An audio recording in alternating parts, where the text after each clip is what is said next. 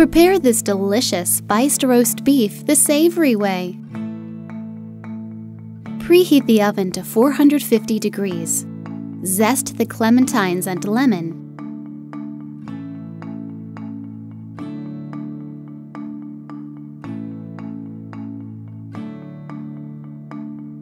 And mix with cinnamon and cloves.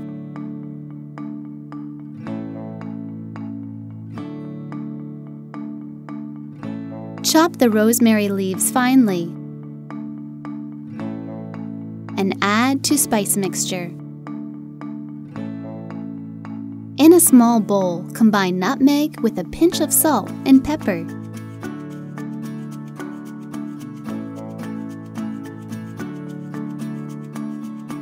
Place bay leaves in the middle of a roasting pan.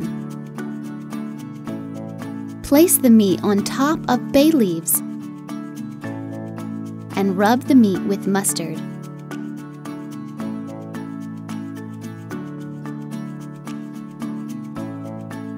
Sprinkle over the spice mixture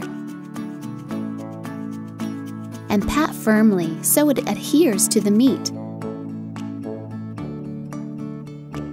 Drizzle with olive oil. Roast the meat for 15 minutes at 450 degrees. Then, lower the heat to 325 degrees and roast for an additional 60 to 90 minutes, or until the internal temperature reaches 135 degrees. Remove the roasting pan from the oven and let the meat rest for 15 minutes, loosely covered with foil.